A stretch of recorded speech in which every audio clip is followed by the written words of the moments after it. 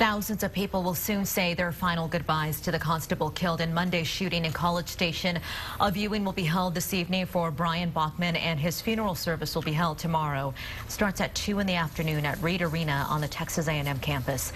At the end of the service, a motorcade will leave the arena to the funeral home. College Station residents say Bachmann was a pillar of that community. The Brazos County Sheriff said that he had big plans for his friend.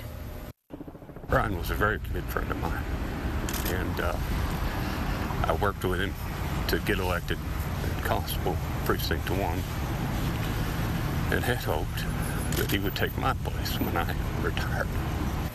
College Station police say Thomas Kaffel is responsible for killing Bachmann and 51-year-old Chris Northcliffe. He also hurt a Texas A&M student's mother and 3 officers.